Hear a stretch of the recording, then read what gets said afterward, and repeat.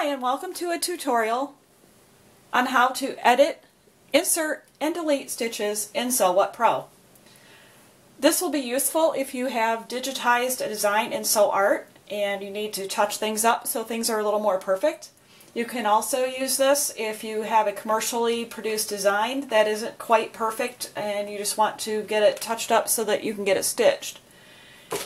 Let's get started. I have a very simple design loaded into SewWhat Pro. The first thing I will do after I've loaded the design is I'm going to click on the magnifier glass with the plus on it to increase the image size. I'm going to do this a lot. You want to get it really large. When you get it to the point where you can see these little squares right here, that's probably good. You can go even further if you'd like. All of those little squares represent where the needle will go into the fabric. Those are your stitch points. There's a little spot on this O that I'm not really happy with, so I'm going to edit that. First thing you want to do is click your cutting toolbar icon to open your cutting toolbar. It's up here next to this green and yellow striped icon. You click that and your toolbar opens. Then you want to click split at stitch. That allows you to start making some edits. I'm going to work on this O. And actually I think I'm going to turn my grid off. Go to View and turn off grid lines. That'll make it a little easier for you and for me to see what's going on here. You'll notice that there's this strange little spot right here where the underlay stitch just kind of disappears from one spot to another. It would make sense that it would go from here to here, but it doesn't. I'm going to click on one of those stitch points to highlight it, and then I'm going to use my arrow key on the keyboard. The left and the right arrow keys will move you forward and back through your stitches. And we're going to find out where that weird stitch ended up. So 6711 is what's on the screen. 6712. Oh, there's 6713 way over there. That doesn't make any sense. Let's fix that. Since there really isn't a very big jump between 6712 and 6714, let's just delete 6713. We've got it highlighted. It's blue right there. I'm just going to go up here to my cutting toolbar and I'm going to click delete selected stitch. And it's gone. And you'll see that it goes right from here to here now. So I'm going to go back up here, 6711, 6712, 6713. So it's gone. That's fixed. Now let's move on to this little odd spot up here at the top of the O. I don't like I would like that to be closed. I don't like it the way it is. I'm going to start by I'm going to move some of these stitches down because when I start adding a few stitches up here, it's going to end up getting kind of crowded with all these stitches in the same spot. We don't want that. So I'm going to start right about here and I'll start moving these stitches down. I'm going to click on one, and if you hold, once you've highlighted it, if you click and hold your control key, you can move that stitch just like that. Now I'm going to go up to the next one. Right there, we need to move that one down just a little bit. I'm just doing this to make more room for the stitches up at the top of the O. You'll see that these are all kind of lining up now. Okay, that one right there is one of the stitches that's going to be kind of funny. That one's okay. It's going to go right over the top of another stitch, but that's okay. Couple in one spot, it's not going to be a problem. Bring that one down there. And this one's way over here. So we're going to take that one and we're going to move that right down there. And I'm just going to move this one over just a little bit. Right there. Now we need to figure out the best place to insert some stitches.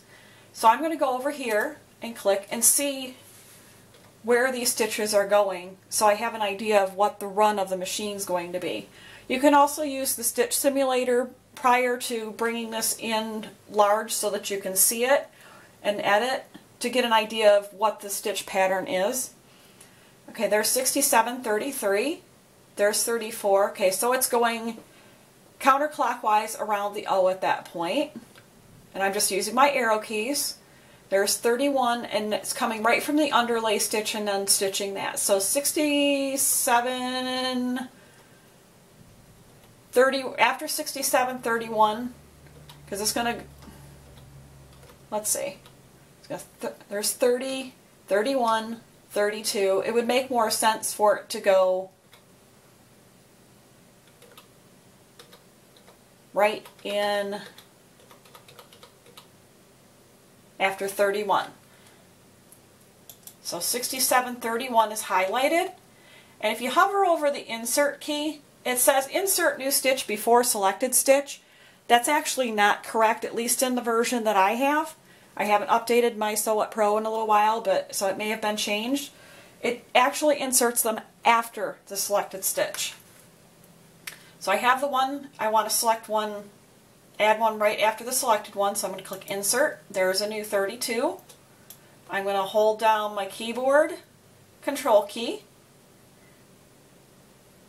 Actually, I guess I want to add 2 of them there.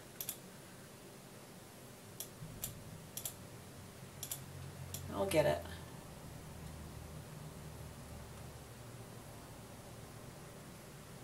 So 32 wants to go up there. 33 wants to come back down here. And 34 is kind of sunken down a little bit right there, so we're just going to move it up just a little bit to make that O nice and round. That's probably a little too far. Bring it down just a hair, right there. It's probably the same spot I had. Okay, so there's 34, and I'm a little lost in where I am, so I'm going to go back, and I'm going to click on one of the stitches. There's 34. 35 is down there. I need to go the other direction. 32, 31. Okay, so I still need to add a little more. And this will take some practice and some patience and playing with it to get what you want to do. I'm just going to add 2 at once and then move them. 34 is going to be the second one, so it's going to go right up there. And 33 will come right down here. And you'll see that we have this, I'm going to move that one up just a little bit, make that nice and round. And you'll see that we have this pretty well filled in. I'm going to move that one just a little bit. I don't like where it is. Alright, we've got that nicely filled in. Now you'll notice that the underlay stitches don't go up there. So let's take care of that. That one is 6711. I'm going to go and figure out how this goes. Okay, it comes up from here. That's number 8, number 9, number 10, and then it goes over to 11. So let's add a new number 11 at least. So 67, whoops, there's 2 right on top of each other. That sometimes happens. Best thing you can do at this point is just go back a stitch and advance it, and then don't click on it. So I've got it set for 6710. I'm going to click insert. That added a new 11. I'm going to move that right over there.